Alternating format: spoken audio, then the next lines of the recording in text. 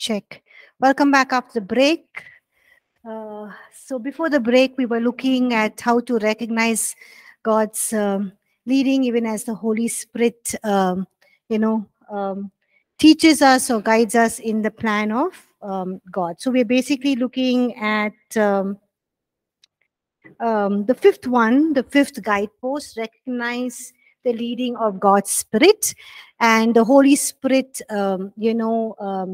bears witness in our spirit. That's what we looked at in Romans chapter 6, verse 16. The Holy Spirit bears witness in our spirit man, which means the Holy Spirit teaches us, guides us, speaks to us. He testifies what the truth is.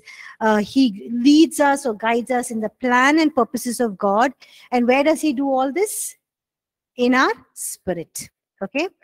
John chapter 16, verses 13 to 15. Can somebody read that?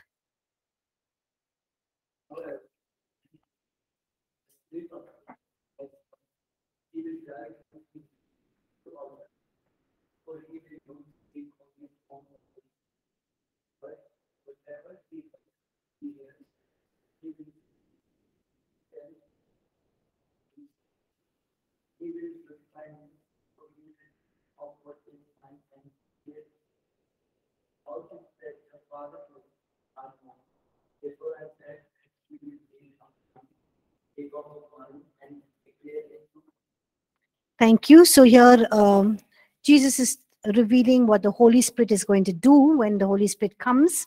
In John chapter 16, verse 13 to 15, it says here, whatever the, says whatever, where is that?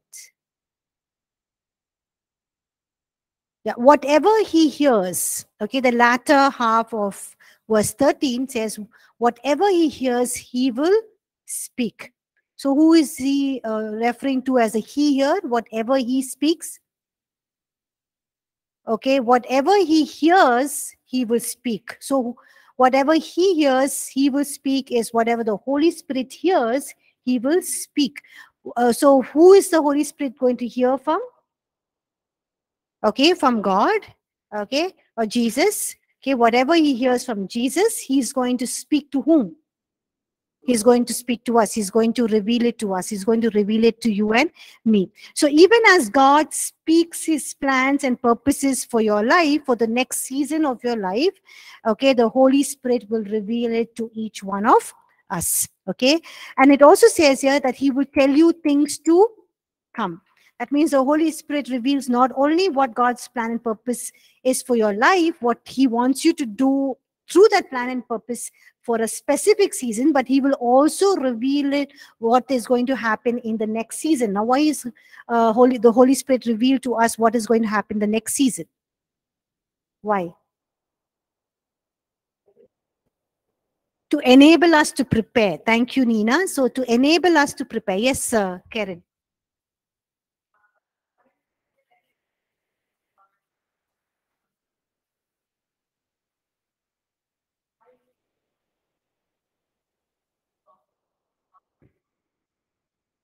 Okay, so Karen has a good question. Says, why does God reveal it through the Holy Spirit? Now, we understand God the Father, God the Son, God the Holy Spirit, Trinity.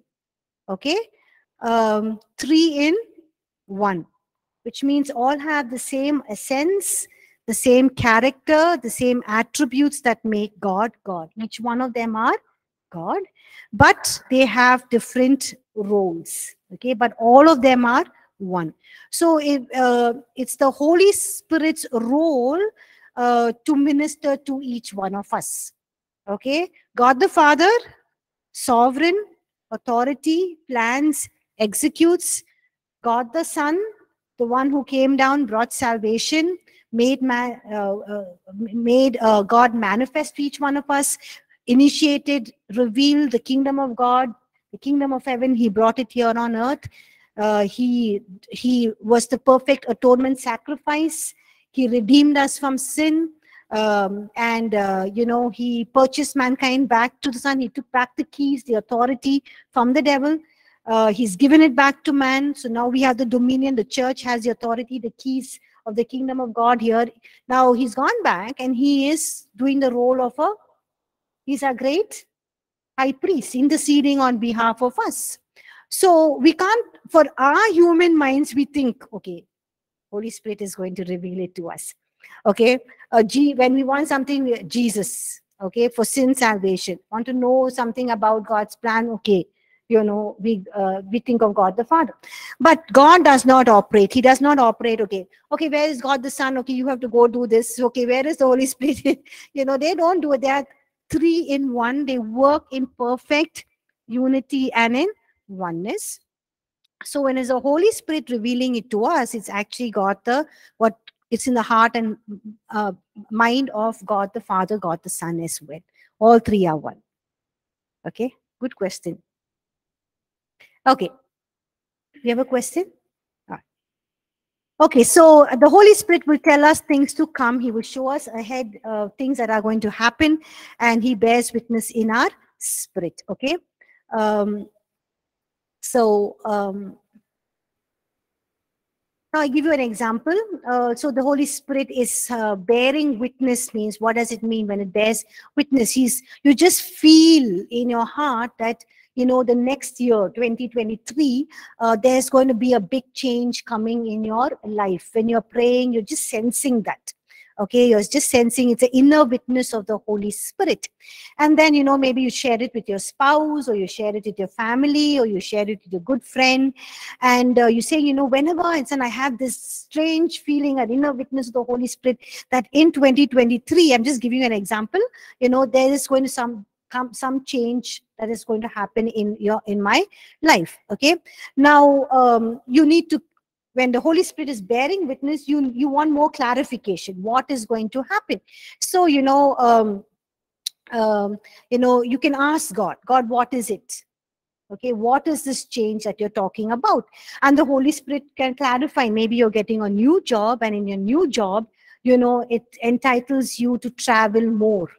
Okay, so you're going to leave this job, you're going to get a new job, and the new job entitles you to travel more. So when you're thinking, when the Holy Spirit reveals this to you, what are you going to do? You're beginning to think on those terms. You're beginning to plan. You're beginning to set things in your life, because you're saying, okay, now the Holy Spirit is telling me I'm going to get a new job, and I'm also going to travel. So maybe I need a travel bag. I need more clothes, or I need to, who will take care of my pet when I'm not there, or who will take care of my family, or you think you're already trying to make arrangements. And 2023 comes, and you get a new job, and your new boss calls you, and he says, here's your ticket, you need to go to this place, you're traveling, you have to start off the project there. And then you say, oh God, thank you, the Holy Spirit, thank you for revealing this to me ahead of time, that I'm going to get a new job, and I'm going to travel, and I'm going to, and I have already made arrangements. I'm not caught unaware. So when you have the inner witness of the Holy Spirit, and the Holy Spirit is telling you something, now don't just keep it to yourself. Don't shelf it. Okay, when it comes, let me see. Why does the Holy Spirit reveal it to us? Is so that we can ask the Holy Spirit for more clarification. So ask God, what are you telling me? What are you revealing to me? What's going to happen? What do you want me to do? And then you make the necessary plans and the necessary arrangements. And that also the Holy Spirit will help you to emotionally and to mentally to prepare and physically to prepare yourself. Okay. And when it happens, you are ready, you thank God and say, wow, God, you're so great. You revealed it to me, and you're preparing me for that. Okay. So you have to be listening to the Holy Spirit. So if you want to know God's plan and purpose for your life, it's important for you to listen to the Holy Spirit, right? How do you know the Holy Spirit is talking to you? It's through practice. Now, if I blindfold all of you in class, and if I bring Pastor Ashish here, none of you can see him because you all are blindfolded. But when you hear him speak, you can say that's Pastor Ashish because you've heard him speak a couple of times. If I bring Pastor Dinah here, you will say it's Pastor Dinah. If I bring Pastor Nancy, you will say it's Pastor Nancy. You don't even have to see. Okay, why? Because you're so tuned to listening to their voices. Okay, so also you need to bear witness with the to bear witness to the Holy Spirit, to understand what the Holy Spirit is telling you, you need to tune in and you need to listen to what the Holy Spirit is telling you. Okay. Also, you can say, any season of your life, you can say, Holy Spirit, what are you telling me about my life now? Okay, now I'm in Bible college. Is everything okay in my life? Is there something you want me to change? Am I doing what you want me to do? Am I in the right place where you want me to be? Even as I'm in the Bible college, am I doing the right things? Is there some things in my life you want to reveal, to show, you want me to change in my life? And if the Holy Spirit is telling you, obey. When you do that in little things, when it comes to greater decisions in your life, you can just say, Holy Spirit, tell me what you want me to do. Or I'm praying for this person, show me what you want me to say to that person. Or I'm praying for this person has come for a word of wisdom or knowledge, they're depending on me, show me. It doesn't just happen all of a sudden, it comes through practice. Just like, you through practice, you can say, okay, this is the teacher who's teaching us, even though you're blindfolded, because you have had the practice of listening to them. So you need to listen to the voice of the Holy Spirit. And when he teaches you, guides you, and leads you, you will know that this is the Holy Spirit. Okay. 1 Corinthians chapter 2, verses 9 and 10. We've already read this verse before, I think in the first class. No eye has seen, no ear has heard, nor enter in the heart of man the things God has prepared for those who love him. God has prepared amazing things for us, amazing plans, but who reveals it to us? It's the Holy Spirit who reveals it to us. So for us to know, hear it from the Holy Spirit, we have to tune into the Holy Spirit. We need to listen to him. And, sometimes the leading of the Holy Spirit we cannot understand, right? It's not understandable. Like, for example, John chapter 3, verse 8, when Jesus is talking to Nicodemus, he says, the wind blows where it wishes. You hear its sound, but you cannot tell where it's coming from and where it is going. So is everyone who is born of the Spirit. Okay? We can't explain the dynamics of the wind. The same way, also with the Holy Spirit. You know the Holy Spirit is there, but you can't explain everything. You can't understand everything. Okay? You can't explain everything about him. What you need to do is you just need to, believe and bear, even as he bears in witness in your inner spirit, you just follow his leading. So, for example, when I was in the 12th standard, I was praying what God wanted me to do next, and God called me to full-time ministry. So the Holy Spirit just leading me and telling me, come into full-time ministry. And, I didn't want to go into full-time ministry. That was not what was my plan. I want to become a cardiologist. I want to do something great in life, big in life. And for 1 week, I was going back and forth with God. God was saying, Bible college. I was saying, I want to do this. I will also minister doing all of these things, but not Bible college. The end of 1 week, I said, okay, God, but I didn't that was not commitment that I will go to Bible college. Okay, then, I applied after I got my 12th results. I applied only in one college, and, I never got admission. It was quite shocking. My sister, who was studying in the same college, she's a topper in that college, and she knows the principal very well, went and spoke. He said, no, my father tried all his, high profile, connects, nothing happened. And everybody is wondering why nothing is happening for this, for her. And I was quite taken aback because I had to waste 1 year. I had to stay back at home. Just imagine staying back at home for 1 year is, and everybody asking what you're doing. You're saying you're staying at home is quite shameful. And then when I remember going to the restroom and crying and saying, God, why did you do this to me? And God is saying, remember you said you're going to Bible college? It's like, oh my gosh, no way. I've already forgotten about it.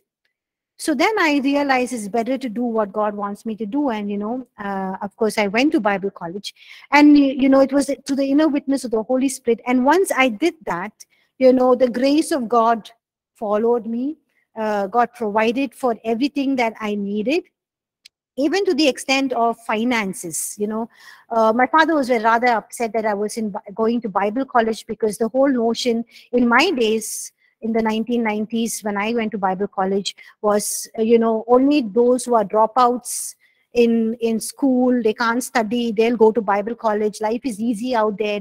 You don't have to do anything in Bible college. It's just a whole roller coaster ride, very easy. And my father was thinking that I'm taking an easy route in life. I was taking an easy way in life, and that was not what I had planned. He didn't know that. I didn't want to argue with my parents, my father.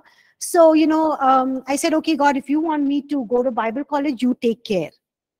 So I had an organization here who said they'll pay half my fees, and I didn't know where the rest of the half was coming. So it was almost about 80,000 way in the 90s, which was quite a bit.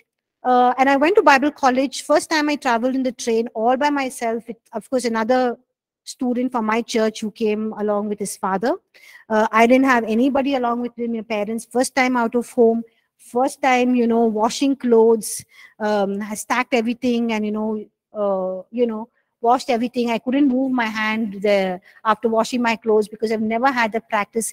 But all of this training, you have the grace of God, but you have the calling, but it's all hard work, and I didn't know where I'm going to get money for my toiletries, to buy all my stuff. So I was working, studying, and working in the Bible college. So working in the library or working in the store. We had a store in our Bible college, doing something just to get some money to buy my toiletries, and when I went in the first week, in the Bible college, I got a letter from this organization. They said they'll pay me half the money, but I'll have to serve them for 6 years, because I studied in Bible college for 6 years. I have to serve them for 6 years. And I felt that they were cheating me, because initially when I went to Bible college, they did not tell me this clause.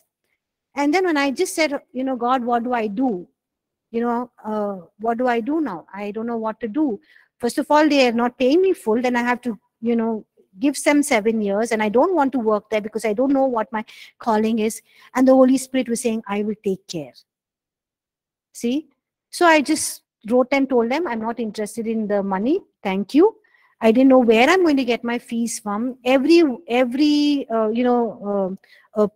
period of time in the first year, I used to get these reminders from Bible college saying that, you have to pay up your fees, you have to pay up your fees. Finally, it is to come to March. If you don't pay up your fees, you won't be writing your exam. And I said, God, hands up. I don't know where I'm going to get the money from. I can't ask Dad. I can't go back home because I made this choice. I've come here. You have to take care. And, I just pray, and the Holy Spirit is saying, I will provide. I just depended on that. And then those reminders stopped. I know that my fees was paid. And, God just amazingly took care of that. I don't know who paid it. I just know God took care of it. And I'm 100% sure it was not my dad who was secretly paying, because the end of it, he asked me, how did you manage? And he came for my graduation. He realized the whole thing, that it was not a easy ride. He said, how did you manage everything? And then I said, it was God. And that's when he realized that it was truly God who called me, and now he's the one who supports me more than anyone else. Of course, I learned my faith and my spiritual walk from my dad, and he supports me now in ministry. But if it was not the inner witness of the Holy Spirit, I wouldn't have survived in Bible college. I wouldn't have survived in life. I wouldn't have, because I was not here, I was not there. So it's important for us to spend time listening to the Holy Spirit. So how does the Holy Spirit speaks to us? Okay, the Holy Spirit speaks to us through our inner witness in our spirit man. He tells us what is right and wrong in our spirit man. Okay. Sometimes we don't get a witness when we ask God, what do I do now? Okay, I'm in this stage of my life. What do I do now? Sometimes when you don't hear anything from the Holy Spirit, it means God is telling you, just stay where you are, be faithful, hard, work hard, be committed. When it's the next season to move, I will tell you. So when you don't hear anything from the Holy Spirit, don't think that God is not answering you. It's just God wanting you to be there, continue what you want to, He has for you to do. Now, sometimes, when you find an uneasiness, when you're praying about something, there's an uneasiness, that means the Holy Spirit is saying, stop, don't step in, don't venture, don't do it. Okay. The Holy Spirit also speaks to us through the written word of God. Okay. Now, when I had to go to Bible college, I didn't know whether I had to go. It was God's voice. I didn't understand. I said, God, I'm going to church today. You have to speak to the man of God. And you know what the man of God who preached that Sunday morning said? He said, you can't serve God and mammon. You can't serve God and money. You have to make a choice. And you know, that came like a rhema word, hit me. And God said, you can't choose secular job and serve me. You have to choose one, secular job or serve me. And he says, and that man of God says, choose God. He's telling us, choose God. And that came just, you know, so sometimes it's a quickening from God's word, a rhema word, something that you read in your quiet time, somebody preaching, somebody sharing. Okay. But also you need to be very careful that you're not very emotional when you're going to read God's word. You're very emotional. You will look at everything in God's word thinking that this is God speaking to me about this specific thing. So for example, you're in love with, you know, all young people here in our online class. In our in-person class. So, you know, you fall in love with somebody and, you know, a girl or a boy. And, you know, every time you read the scripture, somehow you see that person's name. I mean, you know, so because you're so emotionally ingrained into you, and you go to your pastor and you say, you know, pastor, every time, you know, I'm in love with this person, every time I'm reading the word of God, this verse is coming, you know, this verse is telling me and portraying God's, the name of the person that I'm in love with. So pastor saying, okay, tell me one verse, and you tell one verse, and says, I can't see that person's name. What's that person's name? You tell the person's name, but I can't see that person's name in the Bible. You know, all I'm reading here is God said, go to Jerusalem. You know, and is that person's name Jerusalem? No, it's not Jerusalem. But, you know, I can see the Holy Spirit is showing me, pastor. So, you know, we can't get too emotionally carried away, you know, when we read God's word, to misinterpret God's word. Okay, we need to be very careful. Okay, every scripture you read that will, you know, when you're very emotionally carried away, will kind of somehow imply to the situation that you are in, that you need to be very, very careful. Sometimes the Holy Spirit gives you ideas, impressions, ideas in your mind, shows you pictures. Okay, impresses upon your heart. You don't see anything. I receive impressions. I don't see anything. I don't hear anything, but it's an impression. I just feel that inner impression. When I start praying, the words, what the Holy Spirit wants me to communicate comes, but it's just an impression. Sometimes he reveals to dreams and visions. Okay, Joseph's story, okay, to dreams and visions, sometimes to prophetic words, but we need to be very careful about prophetic word, you know, who we are listening to. Now, how do we know it's the Holy Spirit speaking? One way God's word tells us is the Holy Spirit speaking to us is the Holy Spirit will always glorify Jesus. So a good test for us to know whether it's from the Holy Spirit or it's your emotions, your mind speaking, or it's even the devil speaking, is that, you know, does this glorify Jesus? Okay, so that is to about how to recognize the leading of the Spirit of God. Any questions about the fifth guidepost, recognize the leading of God's Spirit? Any questions? Any questions from our online students?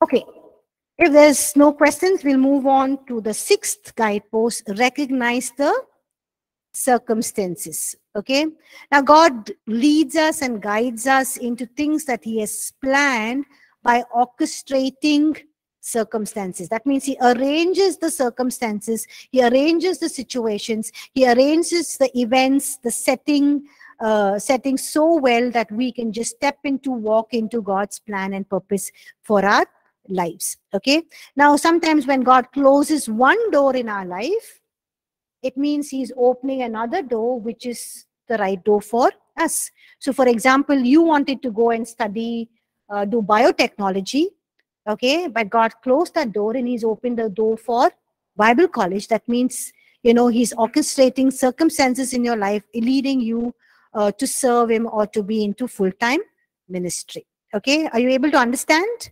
Yes, all of you with me? Okay, sometimes he sends people in our life who would create opportunities for us, people who will push us, who will tell us, who will speak into our lives, you know, speak prophetic words in our lives. And all of this, you know, is how God orchestrates situations to guide us into what he has planned for our lives. Okay, now we need to be aware that some circumstances that comes in our life can be caused by the devil, and some can also be because of our own choices. So we need to be very careful. Of course, some situations God orchestrates, some situations is by our own choices and we think it's God doing everything, and some can also be because of the devil. Okay, but God's hand is at work in the circumstances and the situations in our life. Let's look at I think it's 2 Chronicles 16:9.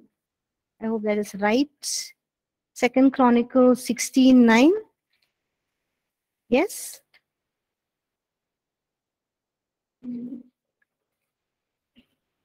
Yeah, 2 Chronicles 16:9. Can somebody read that, please? 2 Chronicles 16:9.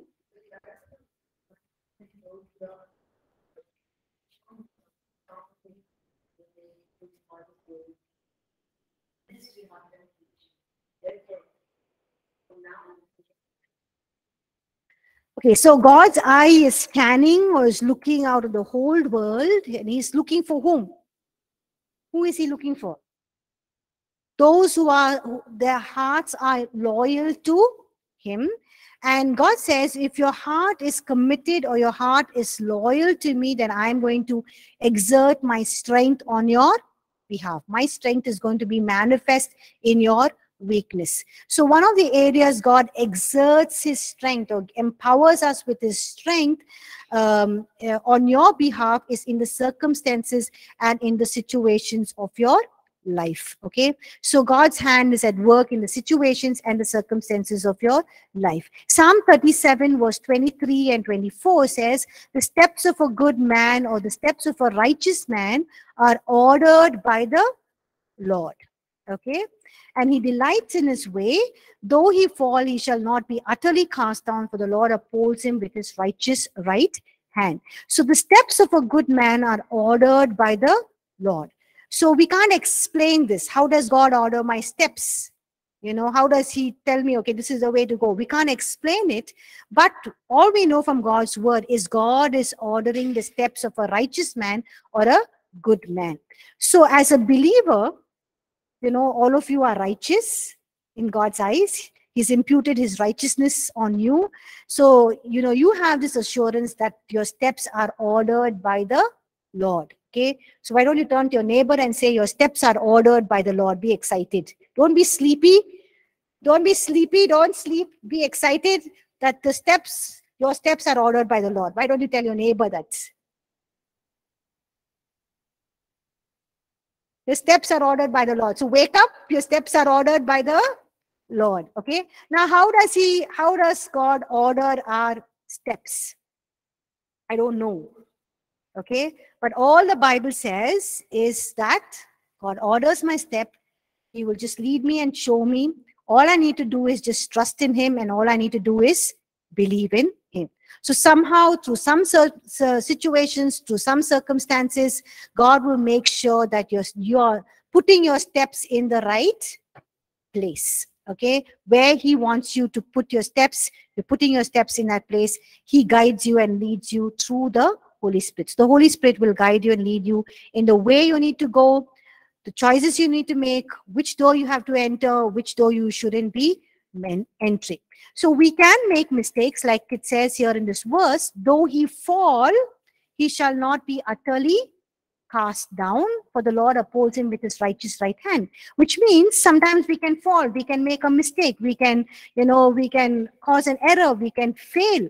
But it says, though we fall, we will not be utterly cast down. Yes, we make mistakes, but even though we utterly fall down, it's not the end of everything. Okay, God's hand is still at work in us. Okay, so there are some points here which on page number 23, you can look at it.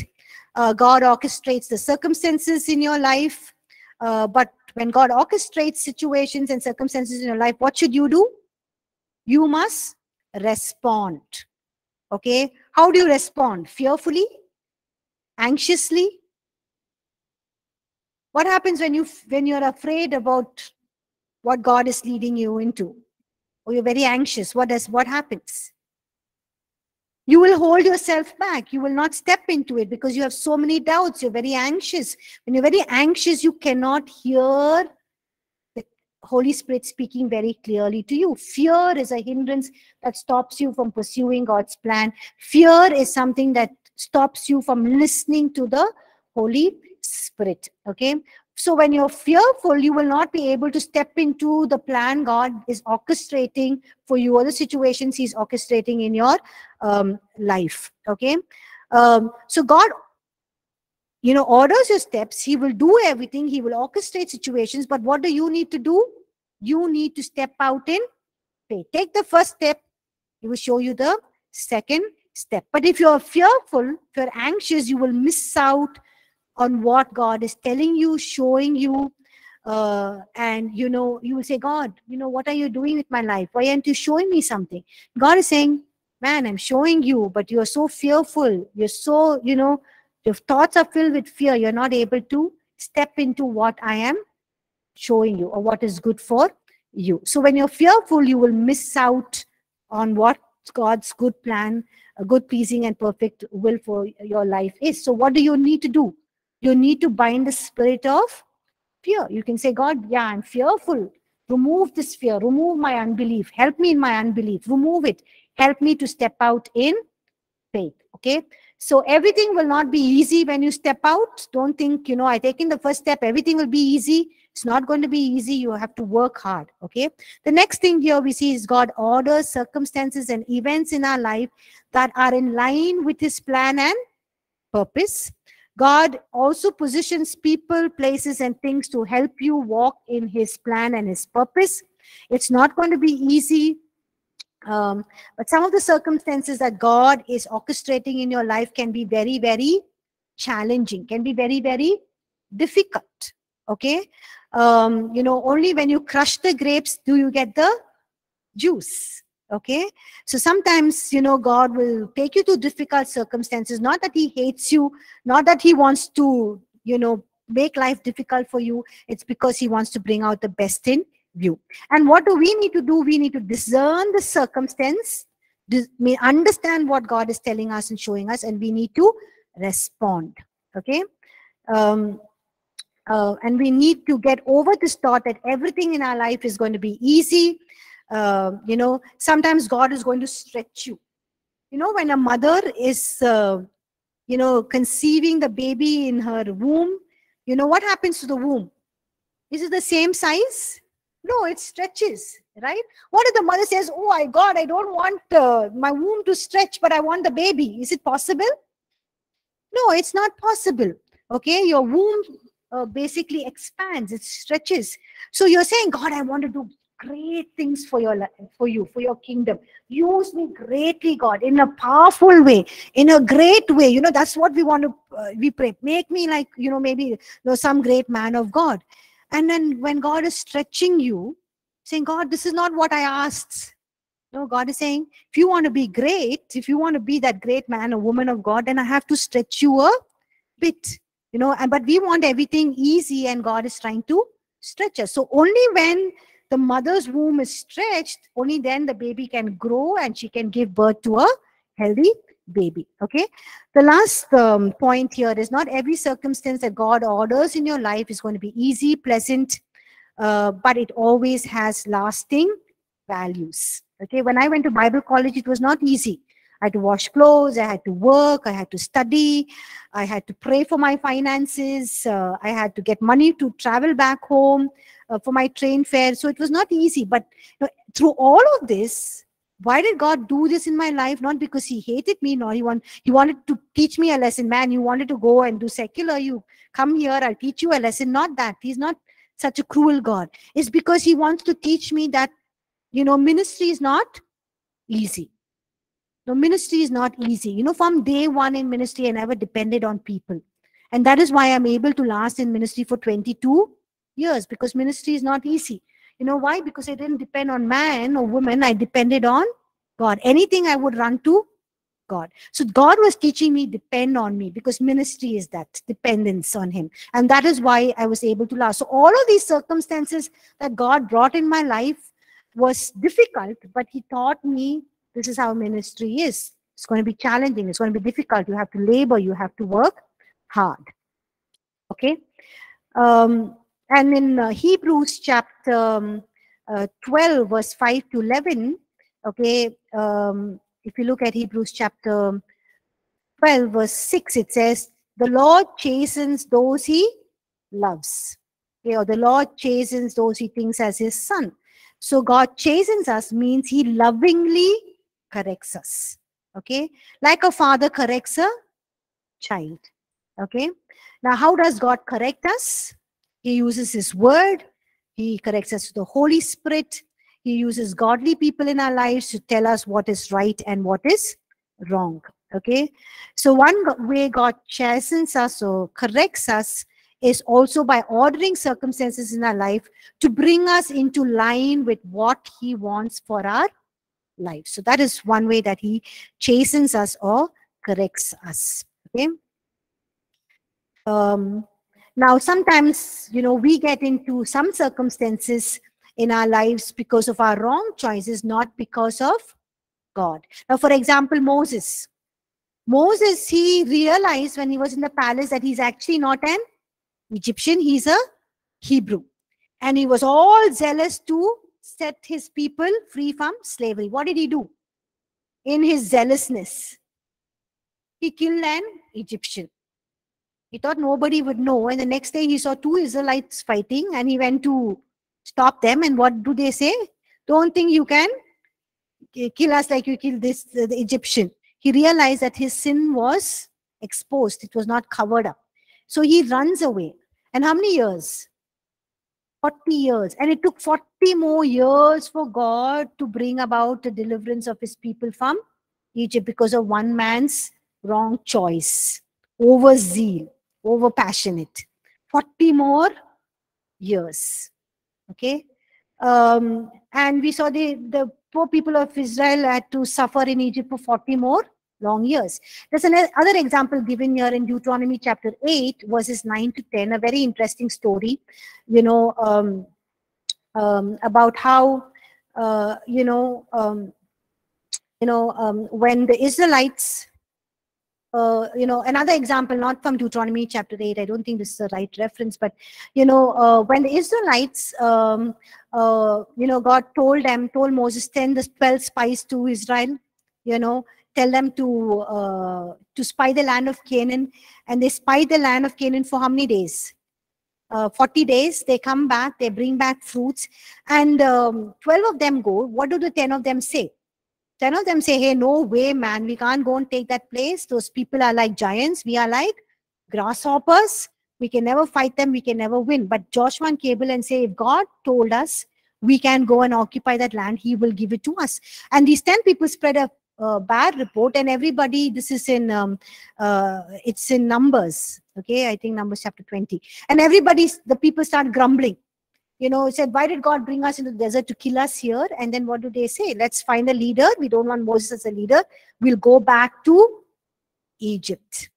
And God gets so upset with them and so angry. And then he says, just like you have spoken. They said, did God bring us here in the desert to kill us here, for us and our children and our wives to die here? So God said, the very words that you've spoken is the very words that will happen. All of you will fall dead here in this desert. So so he said, 40 years, for 40 days they spy the land of Canaan, one day equal to 1 year.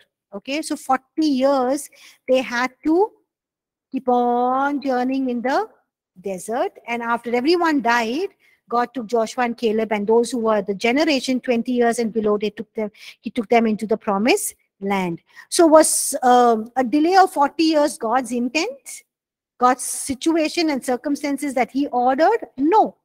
Okay, it was their own unbelief that caused them to die in the desert and delay by another 40 years. But even though they wandered in the wilderness, God took care of them. He led them, he fed them, he did wonderful things for them. Okay, so sometimes we can make wrong choices and we can go through difficult situations in our life. But if we keep our heart open to God, even in those situations, God can take us to the land of promise. He can still provide for us because we are keeping our heart open to God, and we are willing to change and agree that what we have done, the choice that we made, is a big mistake. Okay, sometimes the devil can oppose us. Okay, so he can send the wrong people to hinder us, to stop us. Okay, sometimes he can also send people to hurt us and stop us.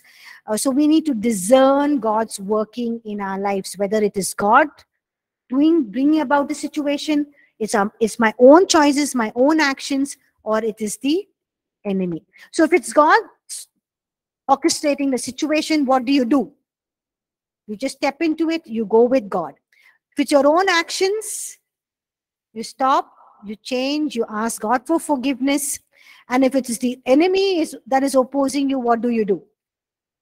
You bind the enemy and you press in with God, what God's plan for your life is, and you fulfill and continue with God's plan for your life. Okay, Proverbs chapter 4, verse 26 says, ponder the path of your feet and let your ways be established. So ponder means think, whether it's God, whether it's your choice, or whether it's the enemy. Okay, so that is about recognizing the circumstances which God orders in your life to help you to discern and know what God's plan and purpose for your life is. Any questions? Any questions?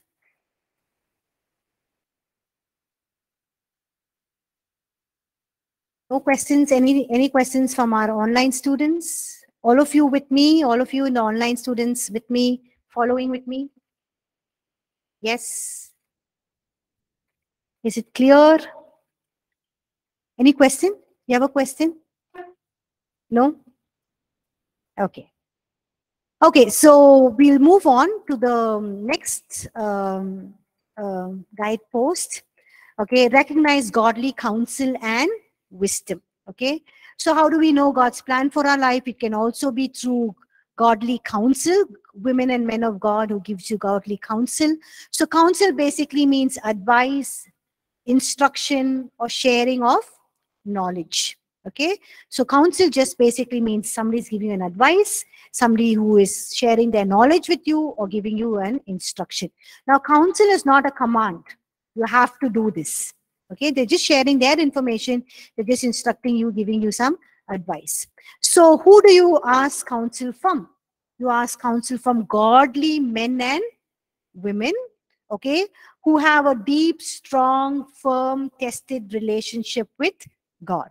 Now, if you have a problem with your parents and you go and talk to people in your same peer group, what will they say?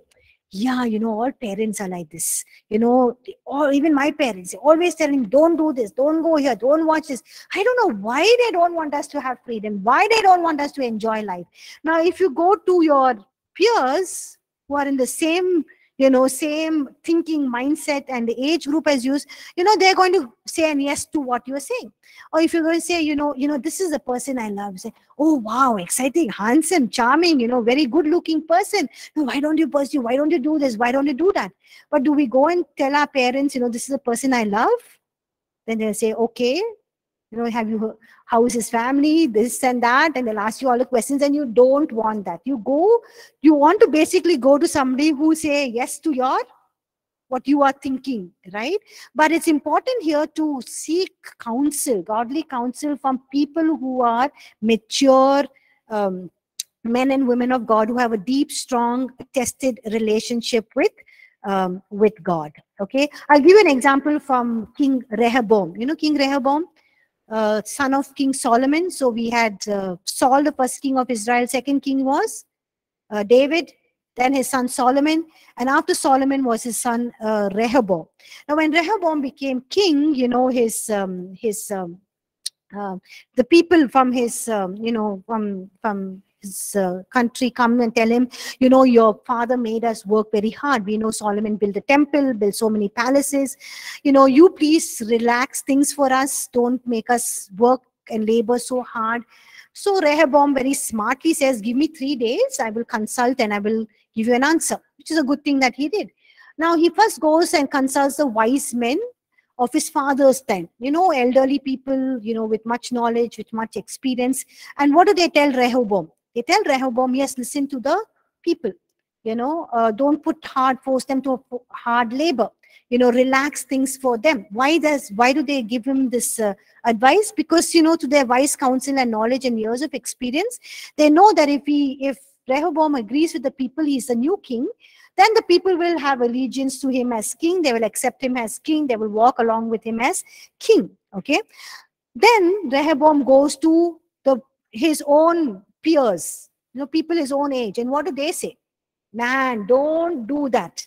Don't relax things for them. Exert your authority. Show that you are king. Make the labor hard for them. And who does Rehoboam listen to? His peers, people of the same age.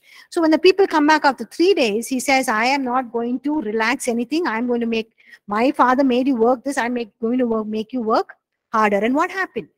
It resulted in the division of the kingdom. Some people, most of the tribes followed Jeroboam. Only 2 tribes followed Rehoboam. Okay. So it's important for us to listen to godly people who have, experience and who can counsel us. One example we look at here is 1 Corinthians chapter 7, verses 10 to 14.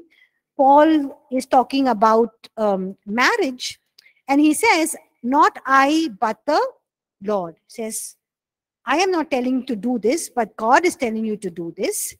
And then in verse 12, he says, it's I who is telling you, but not the Lord. So first he's giving them counsel about something, and he says, okay, this is not my counsel, but this is the Lord's counsel. And then he goes on in verse 12 and he says, if any brother has a wife who does not believe and she's willing to live with him, let him not divorce her. So he says, this is not what God is telling, but this is my own counsel to you. Then verse 25, he says, he's talking about virgins, and he says, I have no commandment from the Lord, yet I give you the judgment. So again here, he is giving his judgment because he has not received any command from the Lord. So why is, he's saying here in 2 places, it's not the Lord, but it's my own counsel. I have not heard any commandment from God, but this is my judgment. Paul is saying this because he says, he knows that God has counted him trustworthy. So when times he can give his own counsel and judgment because he knows, God has counted him trustworthy. So he says, I am giving you this counsel. Okay, this godly counsel is, from me because I can give it to you and I can surely write and tell you to do this because God trusts me, okay, to give you this advice. And why does God trust Paul? Because, Paul is somebody who's walking with God. He has a deep knowledge about God, deep revelations that God has revealed to him. And based on all of these things, he's saying, I'm giving you this counsel. I'm giving you this judgment. And I can give it to you, even though I have not heard from God. Why? Because God trusts me, because I'm basing all of my counsels and judgments on my walk with God, my knowledge with him, my understanding of the ways of God. Okay, so it's important for us to receive counsel from men and women who are experienced in their walk with God. Now there are a couple of passages here from Proverbs 5:23, Proverbs 10:17, 11:14, 15:22, 20, 18, and Proverbs 24:6, which I want you to read as a as a small homework. You can read it. It just tells us what happens if we don't listen to godly counsel. We'll go astray. We lack instruction. We will not be in safety. Things will go out of place. Okay, so God uses godly men and women to guide us and lead us. We'll stop here. We look at the examples, some biblical examples. I've already given you one example, but we'll look at Moses' example and his father-in-law Jethro's example when we resume class next week. Okay, so any questions from these 3 guideposts that we looked at? Recognizing the grace of God, recognizing the leading of the Holy Spirit, recognizing the circumstances, and recognizing godly council. Any questions? Okay, anyone from our online students or in-person students, anyone has any questions? No? Okay, if there is no questions, then thank you everyone for joining class. Okay, I'll see you next week. Thank you everyone.